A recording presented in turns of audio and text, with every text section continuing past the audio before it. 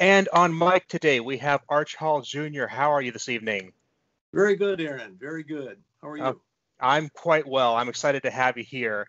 I have in front of me here a legitimate rock star, a legitimate movie star, a pilot, and a world traveler. So I don't even know where to start first.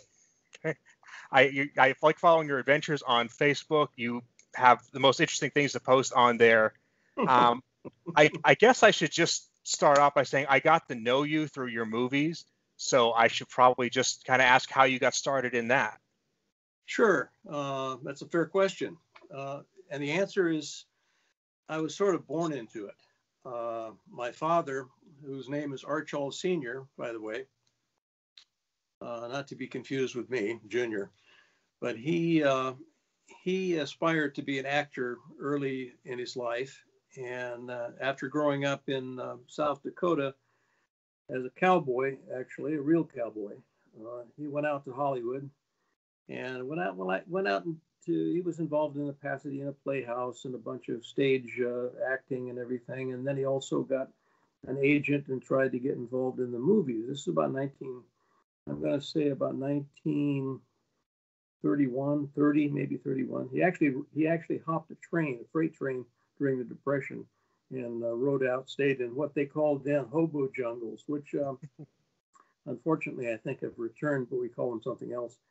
And he was just on the cusp of kind of breaking in because he was a strikingly handsome guy, a rodeo rider, and a true cowboy. And of course, cowboy films were very popular then, as well as a little later. But he had to return to South Dakota because of family issues and severe weather and illness. And so he abandoned that. And he only returned after he had gotten married to my mother. And they were married in 1934. So he returned in about 1936, I believe, 37. And then he became quite active in around 1938 to in the early 40s, except the war, of course, came into play there. But he did a lot of films, mostly for Republic, a company called Republic. You're probably familiar with the early cowboy films. I am. And Monogram Films was another one, and there's some other independents. But they filmed pretty much around the San Fernando Valley in Los Angeles there, which at that time was terrific open country and orange groves and everything. You wouldn't recognize, what it looked like back then. But I've seen pictures, very beautiful. Anyway, to make a long story short, the war came in, Pearl Harbor. He went in the Army Air Corps, as did many of his Hollywood friends that were also aspiring actors and directors and writers. So he didn't come out the other side for a few years, and then went back and tried to reestablish himself. But, having a family and then having me, I came along. I'm an only child, by the way, I should mention that. Mm-hmm. But, having a family sort of puts a damper on a lot of things. So you have to get a regular gig. And that's what he sort of did for many, many years in many, many different diverse businesses. At one time, he was even asked to be a speech writer in California, Sacramento, for the California Democratic Party, and he declined that based on some of the people involved at that time in politics in California. He didn't care for too much. He thought they were pretty slippery people. So it was a good offer, but he turned it down. Mm-hmm. However, he never went back to films until he. I guess he was in his 50s. So this really goes a long period of time. He was in radio, other things, but to make a long story short, he gets back in as an independent writer, producer, starting his own films, but really not knowing anything about the business other than what he had experienced in the late 30s and early 40s. So first film he did was in 1959. It's called The Choppers, and I was in it. And to sort of answer, how you came about getting in films. My father's, it was a passion with him, writing, especially writing. And so he kind of created his own. He returned to what he really loved and had a passion for. And he used assets that were at his disposal, and I was one of them. So and I didn't volunteer anything. It's what you do. If your father was owned a plumbing company or electrical contractor or whatever, you'd grow up probably sometimes having to go out and help dad and things like that. So that's how it sort of came about. Okay. Okay, well that is really interesting. And you went from there. You made a couple movies. So did your dad choose your movie roles, or was that something that you kind of had a hand in? Well, I think again, kind of returning to what using his background and his passion for writing and coming up with he had comedy shows on the radio. He was a live radio performer, actor, and announcer, straight announcer, and news person as well. And would have transitioned into television, except for a few other problems he had. One being smoking. He had a terrible cough, and it became an issue. On radio, you can use a cough button up to a point, but on television, what do you do? Right. So his unfortunately his smoking habit, which he was up to like 5 packs a day, I think. In the height of the radio, and this is back in the Edward R. Murrow days, where everybody, the whole news. Oh yeah, it was clouds of smoke. It's just a culture. It was, and it, but there was a downside, and that sort of took its toll on him in making the transition, which would have been a natural one for him, making the transition from radio to television. But what was the last part of your question? Maybe I forgot it. Oh no, you hit it right on the head there. I was just asking how you managed to get the particular roles you had, because just looking at the parts you had, they would be very appealing roles for a young man, and much better roles than I would expect a early actor to get otherwise. Well, I think he tried to be pragmatic too, and his company located in Burbank, which was sort of a compound of a combined office, apartment, commercial, partial residential building. It became sort of ground zero. We called it the compound, and he identified with people, other producers, other independents, people. Many of them I can't quite think of right now. I mean, Roger Corman being one. Some others that they all talk to each other to a great degree, and they knew that their market primarily was exploitation films that were cannon fodder for drive-in theaters, which are a thing that people today, or young people anyway, don't really know much about. But it was a whole culture, the drive-in movie culture, and so these films, I would say, were aimed and targeted for drive-ins, although they played, of course, conventional walk-in theaters as well. But that's kind of the genre that he was in, and coming up with films that would be, or story ideas and scripts were based on sort of a combination of his outrageousness, his feel for comedy and the ridiculous, and then serious issues too. I mean, he loved South Dakota. One film he did is a Western that he got to return to the Badlands and where he grew up and everything, and he enjoyed that in a serious way. But that was what he was aiming at, drive-in theaters. And these films, I made, I think, 6 films, and believe me, they played a lot of drive-ins. I mean, some of them were in big cities like Cincinnati, Cleveland, and they had multi-screen drive-ins, and they might be playing on 2 of 5 or 6 screens or 7 screens, and it was big in those days. It was big. Now the properties are probably condominiums or golf courses or something. I actually had a drive-in at the town I grew up in, which is one of the oldest ones left operating in the country. Really? Fond memories of that place, and that's one of the things I tried to get at when we're setting up here is just getting a handle on those kinds of movies. And you hit it right on the head when you said the drive-in culture. I didn't have a good way to describe it. But what do you think? What was great about making those movies that we've kind of lost today? Well, making movies was not. First of all, it wasn't easy, and operating with 35 millimeter film is a lot more complicated and expensive than shooting on in a video format, which a lot of people do. Of course, film is used too, of course, but that sort of separates the wheat from the chaff, because the film stock, the negative stock is expensive. The camera equipment is expensive. Finding somebody that's clever and talented to operate the cameras and things like this. He was lucky. He had not much, had some money, but it was a thing where I think his personality and his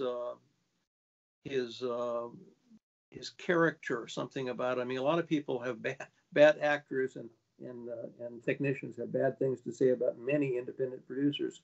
However, not many have anything bad to say about Art Charles Sr. And that was because he was straight up with people. He didn't have much money to operate from, but he wanted to give them a forum to show their chops and everything. And this is how he attracted people, very clever people, both on the technical side, and one in particular is, of course, the famous Academy Award-winning cinematographer Vilmos Zsigmond. My dad was the first one that gave him a chance to shoot a low-budget film, which probably, in many ways, now he's passed on, but in many ways, early on, he had to have something to do, and he had a way to break in the business. Tremendous talent, but it doesn't count unless somebody helps you get in through the door and get into the union, things like that. And my dad did that, and I think Vilmos was always grateful to him, although probably some of the films like Eegah and everything, that wasn't his things that he wanted to point to proudly, but believe it or not, he was there. And I remember many cold nights he slept in his car. I mean, like almost just maybe a step up from being homeless. So, he went on to, of course, be extremely popular and extremely successful, and is a wonderful man, wonderful talent. But everybody's got to start somewhere. And he started along with a colleague of his, Laszlo Kovacs. And my dad used both of these wonderful Hungarian photographers, but cinematographers, I should say. What can I say? Sounds like a pretty good guy. Yeah, and it attracted a lot of good people. I think they were good. A lot of people were, they'd come out of film school or they were self-taught almost, or whatever you want to call it. People like Ray Dennis Steckler. I don't know if you're familiar with him or not, but he was quite an amazing man and a talented man. Not in my dad's generation, but for some reason there was a simpatico where they both got along very well, and they were almost in sync. One could think of something and he would be in tune with the other, Ray would be in tune with my dad, and my dad would be in tune with him. It was almost eerie sometimes, but it was, and then everything, time pressure, and of course time is money when you're making a film, and sometimes we had pretty harsh conditions because we had rental equipment, we had rental sound stages, things like that, and we had it for so many hours or so many days or whatever, and building sets, and then we'd end up having problems and getting all bogged down, but we couldn't leave. So it's like having a bull by the tail. What do you do? So I remember, at one point we had one major problems in a sound stage down downtown Hollywood. And I believe when we finally wrapped up, we had no idea we were going to have this kind of difficulty. But we went 44 hours without just taking breaks and throwing water in our face and slapping our faces, trying to stay awake, But it was like sleep deprivation, torture. But But most of the time, any problems we had, we'd sort of laugh off. But it was easier, especially dealing with the police and permits and things like that. And it was easier to beg for forgiveness than to ask permission and to make formal applications. So sort of guerrilla filmmaking. I mean, it's maybe done a little bit different now, and there's a lot more oversight and more restrictions. Back then, there was restrictions too, but we just did it anyway, and and most of the time got away with it with befriending the police or the sheriff's deputies they would send out. And the complainants, one time in Malibu, we were shooting Wild Guitar on the beach, and I'm not going to say who it was, but it was quite a famous movie star came out and just screamed and obscenities and everything. And we were there doing, we weren't on his property, but we were adjacent to his property, and he knew we were making a film, and he knew we probably didn't have a permit, so he was going to just make a big scene, and he did. And anyway, LASO deputy came out and asked for the permit and all of that, and we just did a kind of a rope-a-dope exercise. Meanwhile, we're still finishing up the last shot, because if he'd have kicked us off the beach, we would have had to come back, and that would have been more difficult. So we finished up the shot while a couple of people, including my father and Ray Dennis Steckler, and were kind of holding this deputy and entertaining him and introducing him to some young girls and everything like that, keeping him sort of mesmerized for a few minutes.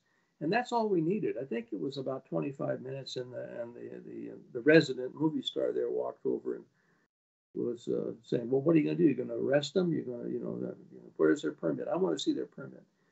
And anyway, they sort of diffused everything, and the complaining party walked back to his house and shaking his head like, it didn't make any sense. But the only thing my dad knew was that having a bunch of scantily clad young girls around in bikinis surrounding the sheriff deputy and saying, "Oh, you're so handsome," and everything like that, that buys you a few minutes. It can only help the situation. It won't hurt at all. It worked. And that deputy was very nice too. And the guy was so foul-mouthed and everything that he didn't really. He just told him, "Sir, just I'll come over and talk to you." And he did. He went over and talked. And I don't think he satisfied him. He wanted us arrested, booted off the beach or arrested or whatever. But he didn't get his way. We got our film in the can, and trucks loaded up, and we were beating feet out of there. So everybody was happy in the end. Nobody got hurt. So, it's all good, right? In school, I one of the pretty much the only thing I learned film-wise was that if you get asked about the permit and you don't have one, your answer is always, "I think we have one." Because if you say yes, they'll ask to see it. But if you Right. hem and haw, they just don't want to bother. Right. We used to do that in aviation with overflight permits. You'd be coming from Dubai, flying to Bangkok, let's say, and you're entering Burmese airspace, or they call Myanmar now. It's the politically correct name. And anyway, they'd have you call Rangoon, and the first thing you'd ask when you called up on HF radio, which is very scratchy and everything. It wasn't satellite back then, or even you're too far away for VHF. So you hear and they ask for overflight permit. And it's usually a long series of numbers and letters, sometimes letters, mostly numbers. And we didn't have any permits. So we would just read back a bunch of bogus numbers, or read it off of a card, or, look like a driver's license number or something, just some series of numbers that sounded like it was official sounding. It's possible. And by the time they would go and verify, first they put it down, then they'd have to go verify it. By the time they would verify it, we were already exiting Burmese airspace into Thai airspace. So, adios, amigo. Frequency change, please. Okay, contact Bangkok Control 125.7. Bye. So long. But that permit, click. Oh, just hang up the phone. So that works in various different industries, I guess. But we had some interesting times. Harpo Marx came out one time, and we were filming just behind his property in the Palm Desert, California area. And he knew exactly what was going on, but he came up, and of course, a couple of people recognized him right away. And Ray Dennis Steckler walked over to him, and I think he said, "And what's going on here?" And he said, and Ray said, I said, "Oh, well, we're doing a documentary. It's an educational thing for the Department of Education in Coachella Valley or Indio or something like that." And Harpo Marx said, "Don't lie to me. I know what you're doing."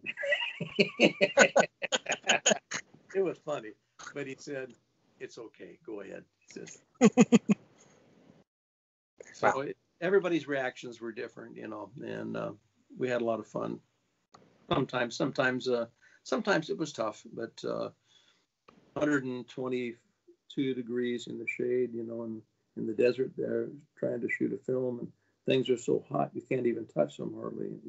Things that are black, like camera equipment, film magazines are so hot they're just scorching your hands. Because that's in the shade. The official temperature is, if it's in the sun or on the tarmac, you put anything down without a cover over it to shade it or try to get some, and it's way up there. It's ridiculous. And I don't know what point the film is damaged, but I think there is some temperature that, if you have gets up to 200 or something, I think you're, but that's unlikely. But 140 is can do that easily. Mm-hmm. Top and stuff.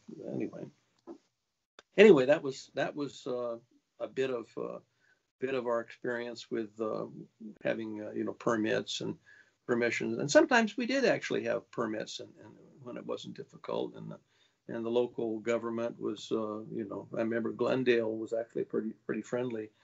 Glendale and Pasadena were friendly places, but you get into Hollywood and Los Angeles County or Malibu, then it got a little more sticky at that time.